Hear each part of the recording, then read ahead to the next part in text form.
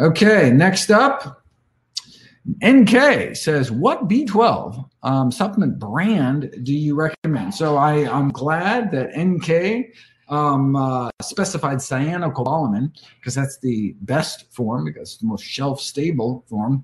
And what's the brand? So I recommend you, in terms of supplements in general,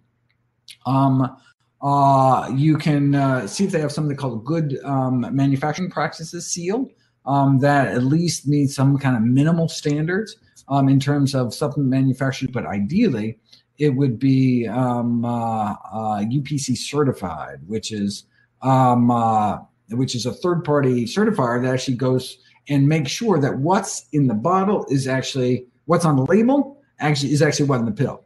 Now, it doesn't mean it's good for you. I mean, so just because that's on a supplement doesn't mean you should take that supplement, but it just says that there's truth in advertising, right? That it says this much B12 and that's how much the pill has. And so that would be the best. So I know, so there's a couple different brands that do that. You just have to look at the actual bottle. I think the one brand's called Nature's Made. Another one's called a Kirkland brand, which is like the Costco brand.